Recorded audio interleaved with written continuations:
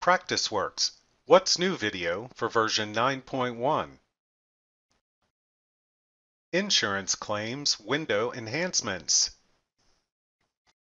With version 9.1, you'll find several improvements to the insurance claims window, making this window a more effective resource for claims management. Accessing the insurance claims window is still done from the Lists menu. In version 9.1, however, there are two claims lists you can view: the main list and the archived list. To view outstanding claims, select the Insurance Claims Main Claims list.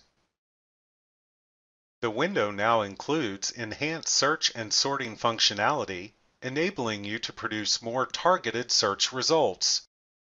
In the Claims to Include section, you can now include or filter out primary and secondary claims in your search. Date range fields have been added to help you narrow down your search results even further. Once you have your search criteria selected, click Filter Claims to view the search results. The list no longer starts filtering with each criteria option selected.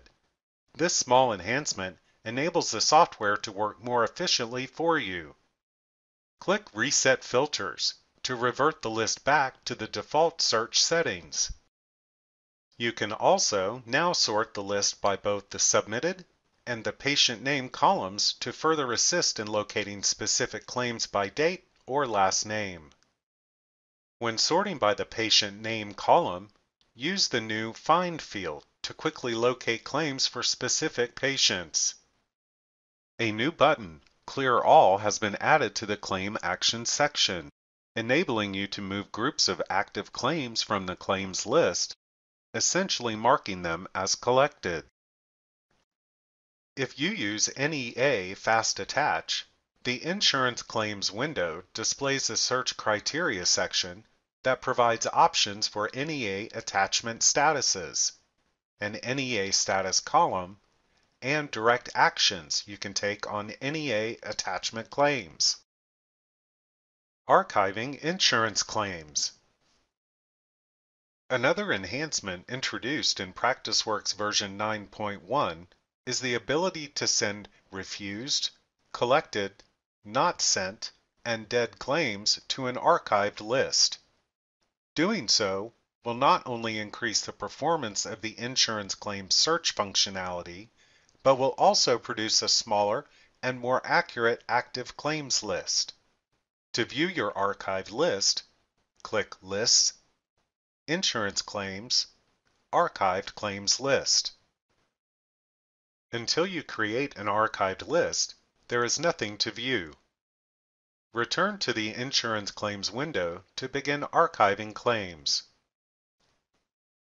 In the Claims to Include section, select any combination of the options of refused and/or collected, and primary and/or secondary, and then click Filter Claims to produce the search results. When a list is produced with only these search options selected, the Archive Claim and Archive All buttons are displayed in the Claims Actions section at the bottom of the window. You can archive completed claims individually or in groups. To archive a single claim, select the claim in the list and click Archive Claim. To archive all claims in the results list, click Archive All.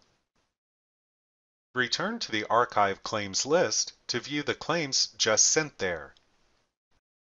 The new Archived Insurance Claims window looks and functions just like the Insurance Claims window. One difference is the inclusion of the Restore Claim and Restore All buttons, which serve to return a claim to the main claims list.